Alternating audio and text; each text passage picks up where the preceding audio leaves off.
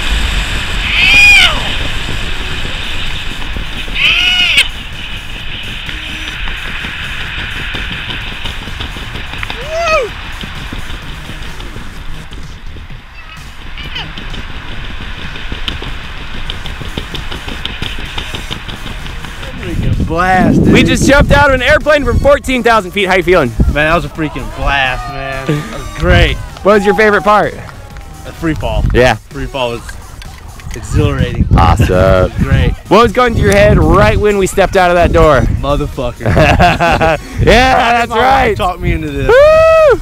Well, man, you did great. Thanks for coming out. Oh, yeah. We'll see you next time at Skydive, Tennessee. Thanks, man.